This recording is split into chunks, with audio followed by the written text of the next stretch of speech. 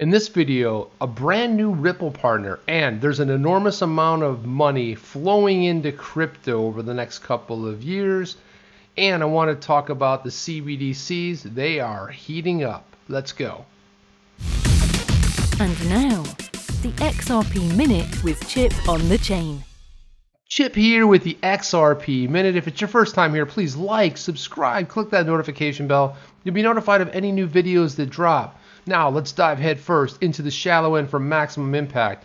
I wanted to talk a little bit about Brad Garlinghouse's updates on Ripple's cross-border payment network and talking more specifically about on-demand liquidity, ODL, the platform.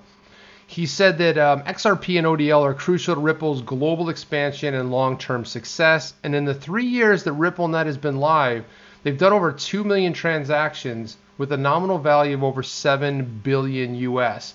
We have hundreds of customers. We're seeing the greatest traction across Asia. And that's no surprise, really, because Asia has been very, very friendly, especially Japan. We see China also talking about their own CBDC, but especially Japan. And SBI being very, very upfront, leading the pack, and also the fact that Japan has embraced cryptocurrency, where other parts of the world, we have Europe now jumping on board, and we also have the U.S. So another stat that they talked about, they said Asimo, who has talked publicly about some of their experience, said they're saving between 30 and 50% when arranging currency transfers between customers in the Philippines and those in the UK and Europe using ODL.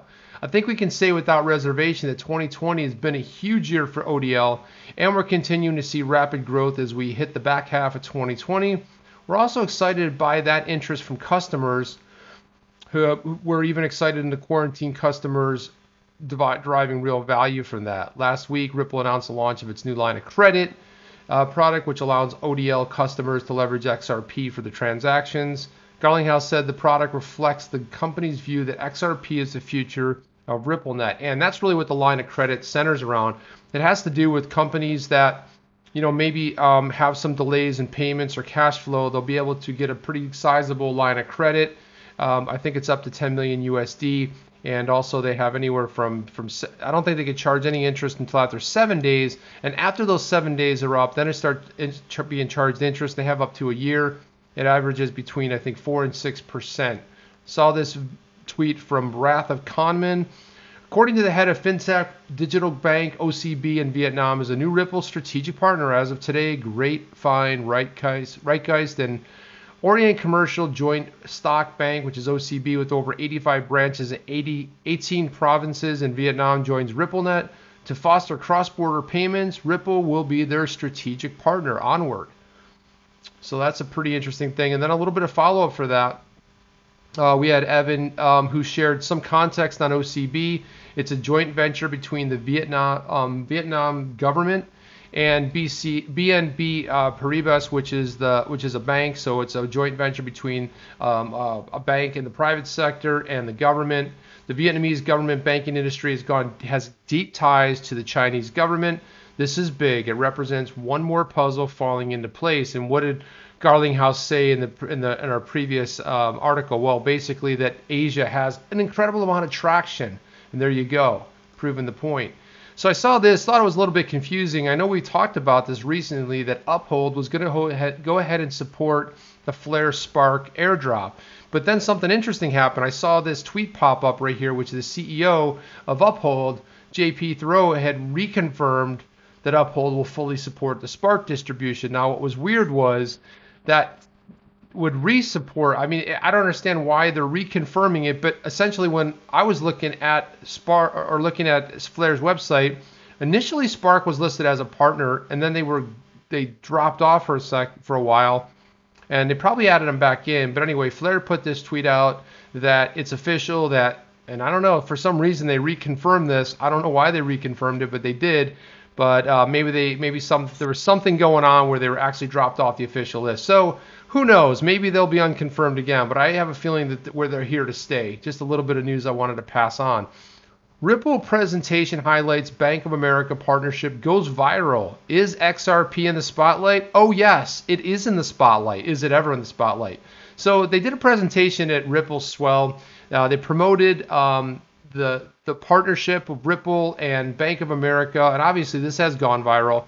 It featured mock demos of both Ripple's XRP-powered cross-border payments product, ODL, or on-demand liquidity, as well as its payment messaging system, which basically does not rely on the crypto asset. And that really is more along the likes of what Swell does. It's just a messaging system. The demos quickly caused a stir amongst investors. Hello, I'm an investor.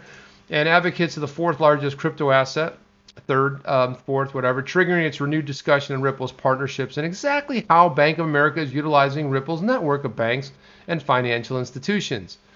According to the Digital Gen Financial Services CEO, Pano Makras, Ripple's payment messaging product demo used Bank of America, while Ripple's on-demand liquidity demo used the money transfer business Fast Remit as a corporate example. Now, during a podcast in April, Julie Harris, who's the Bank of America's head of global banking digital strategy, we heard about this a couple times, but she was the one that shed some light on the financial giant's relationship with Ripple. She said the client experience and combination of the high touch and high tech is really important, big area of focus for us. So it's not just the capability, but the actual experience and the ability to get things done anytime, anywhere, because we are around the clock society. You know, we're 24/7. And the second goal was the ability to integrate. She talks about Derek, who touched on this a lot. It's not about our platform and our capabilities. It's about how you as a client and the infrastructure you have and the ability for us to integrate, whether that's with platforms and capabilities that are or built on partnerships that we have with the likes of Ripple or Swift. But these are fintechs that we're partnering with. They come through all of our rigor of legal and compliance, and we're able to leverage banking on a platform we deliver to you. And this is one of the key things that I want to highlight and want to explain exactly why you are in the right place at the right time, because the fact is that Ripple from day one was always going towards regulatory compliance. They're the biggest purveyors of getting compliance, and they were the first ones out of the gate to say, hey, let's not try to circumvent, go around governments. Let's try to work hand in hand with regulators and also banks. And this is a key point that I want you to focus in on. They've come through all of our rigor of legal and compliance. Now, obviously, Swift has been compliance for years because they've been around since 1973. But here's this brand new kid on the block called Ripple that's been around for 8 years. And Ripple passed the rigor of legal and compliance. So that's something big. And this is right from the mouth of Bank of America. This is it's from Julie Harris, the Bank of America's head of global banking digital strategy, back in the podcast. And I know we talked a lot about this in the community, but again, the compliance issue is absolutely huge here. Now let's jump through to this. Another big takeaway, Ripple's third annual blockchain and payments report had some interesting revelations regarding its digital asset adoption globally.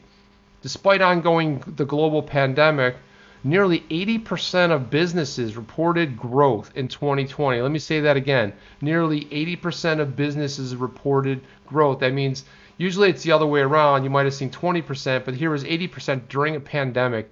44% of them said that innovation and payment technology was a key growth factor.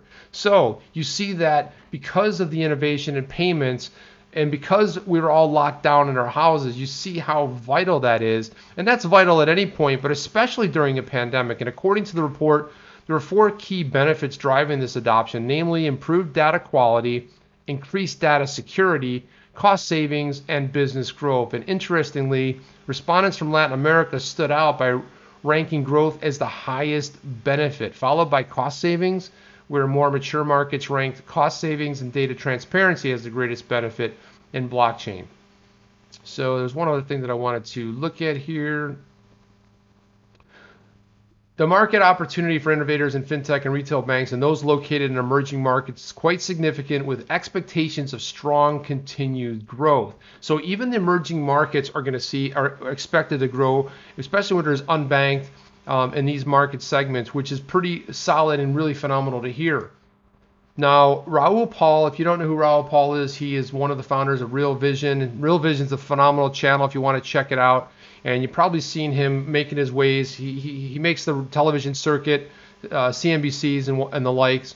And also he's considered to be a very well-respected financial guru, right? So And he shares this, and I wanted to point to this because let's read what's behind this. An enormous wall of money. Now, we always talk about the big money coming into digital currency, right?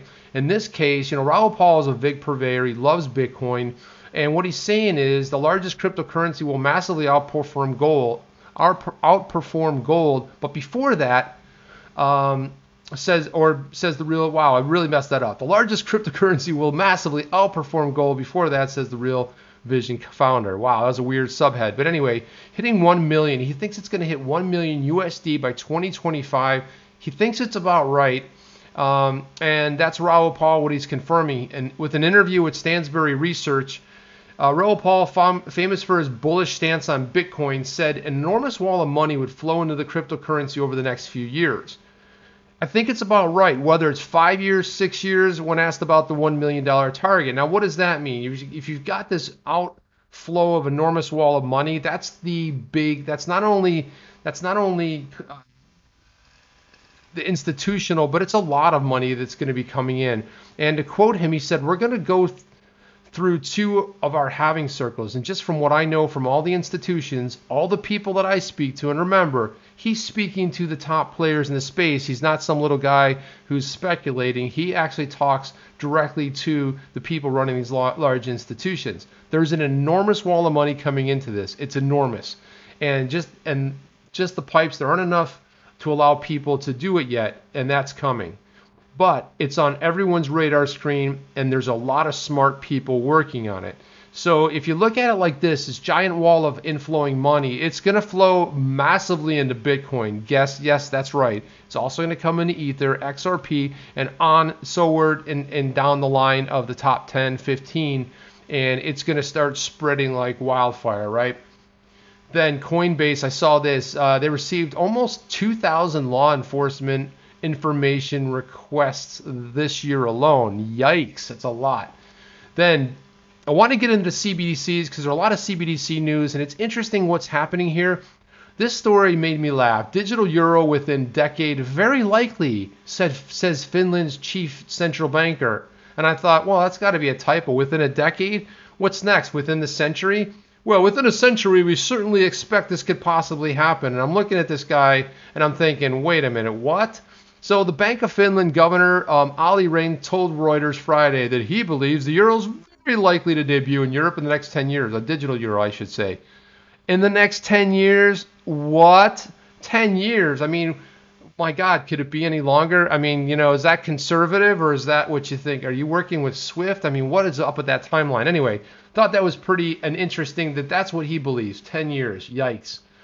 Then, Bank of Spain to weigh digital currency design proposal implications through 2021. And then finally, we have over here, the Central Bank of Russia will limit the unqualified purchase of cryptocurrencies. Now, what's this all about? Well, from the beginning, the Central Bank of the Russian Federation was quite strict about the use of crypto, and its unqualified purchase or illegal possession was considered very strict. Quantified purchase of cryptocurrency in Russia is questionable. With the recent introduction of digital assets into Russian law, which legalized cryptocurrencies as a taxable property, starting in January 2021, financial authorities have proposed strict laws regarding digital financial assets. Now, what you see happening here is we're talking about the Central Bank of Russia, we're talking about the digital euro, we're talking about the potential of the digital dollar to CBDCs, and it's we started hearing about this stuff. It wasn't too long ago where people started talking about the CBDCs, but now it's almost like they're trying to outrun each other, right? They're trying to be first, trying to be quick, and now that China has really moved and made some headway with their CBDC, all of a sudden everyone's like, they've gone from a year ago, this is just ridiculous. I would never ever talk about it, digital anything. And now the central banks are feeling threatened. And they always have been threatened by not only Bitcoin, but digital assets and cryptocurrency in general. Why? Because it's a way to circumvent the major banks. And what is the one thing that a central bank is going to have to give up they're going to have to give up control. They don't want to give up control. That's their middle name, control. And that's one of the things that they're going to do. That's my take. I want to know yours. Let me know down below. If it's your first time here, like, subscribe, click that notification bell. Also, check out our other channel below too. We do live streams on the other channel, usually around 3 times a week, but it's great because you can interact with myself and Jeff. But that's all I have for right now. Let me know your comments, what you thought down below on these CBDCs and some of these other Ripple developments. I will see you on the next one. I'm out. Are you down with OTC? Please like, subscribe, and click the bell to be notified when the next video drops.